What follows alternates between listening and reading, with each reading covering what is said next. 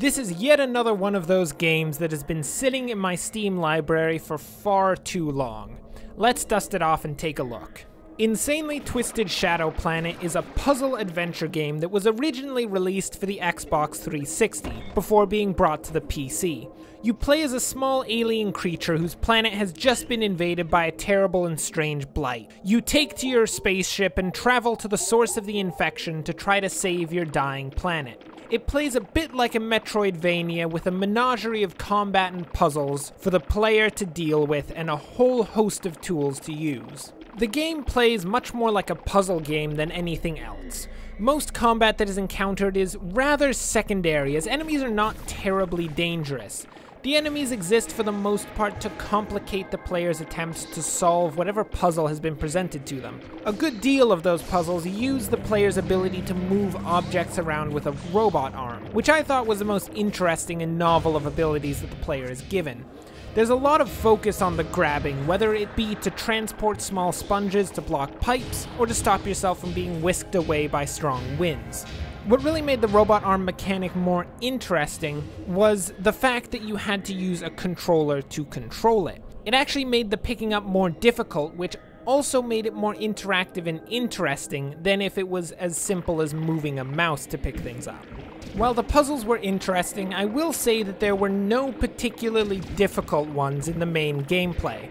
While I haven't been to every secret area, it is still of note that basically every puzzle on the main story was a trivial event. The solutions presented themselves in mere moments, even if the execution took longer. The few puzzles that weren't like this were the skill-based puzzles, particularly when the player uses the missiles. Basically, there are areas where the player has to direct their homing missile through a narrow passageway, not bumping walls or taking too long. These were the biggest challenges, as there was such a small margin of error involved. For the most part, as I have said, the enemies weren't a significant threat. Where the combat became more interesting was the boss fights, which is particularly interesting as the boss fights were all puzzles in one way or another. There was a particular thing that had to be done, whether it was electrifying particular sites or shooting parts of the boss in a particular order. From this, I think it can be noted that Insanely Twisted Shadow Planet is far more of a puzzle game than any other type of game. It takes the various tools available to the player to craft kinetic challenges instead of just throwing dangerous creatures at the player.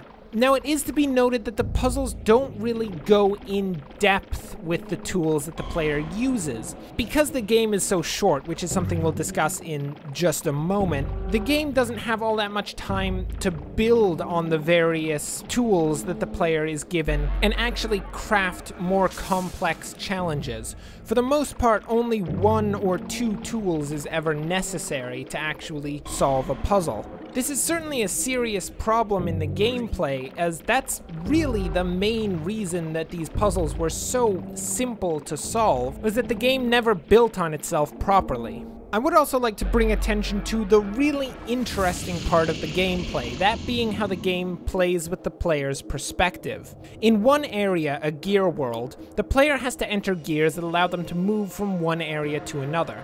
These aren't just pathways, instead the gears actually move the world around the player, changing their orientation and allowing the player to enter areas they couldn't in previous orientations. Of all of the mechanics in the game, this one stands as the most innovative. Few games actually completely reorient the world around the player, and Insanely Twisted Shadow Planet's use of this system was masterful. Now let's talk about the narrative aspects. There aren't very many. Beyond the story of the alien, there's just a bit of backstory expressed by picking up some collectibles. Now, I would normally follow this up with, "This isn't a good thing." However, I think that kind of misses the point of the narrative of this game. Instead of being a plot arc of characters and motives, this game is attempting to present to the player a vignette of an alien world. The goal is to show the player the different forms of the plague and the strange things that it can create, as well as the interplay between the old species technology and the organic scourge. If the narrative is understood in that sense, I think Insanely Twisted Shadow Planet did an excellent job of guiding the player through an alien environment.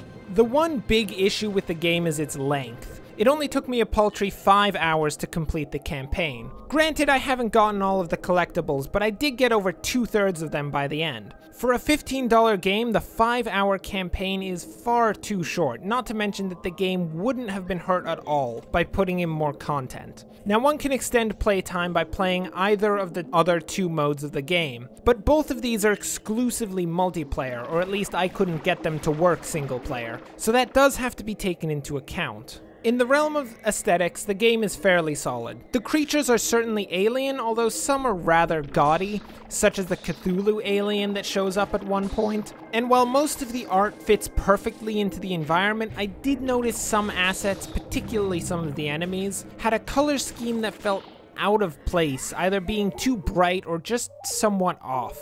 Despite these few issues, the world retains its dangerous and alien appeal. In the end, I would recommend this game. The high price to play time is a concern, but I found that there were more than enough interesting elements to overcome that. The one thing I will also note is that the game is meant to be played with a controller. I didn't delve into the keyboard controls, so walk that path at your own peril. Anyway, thanks for watching, and as always, enjoy the rest of your day.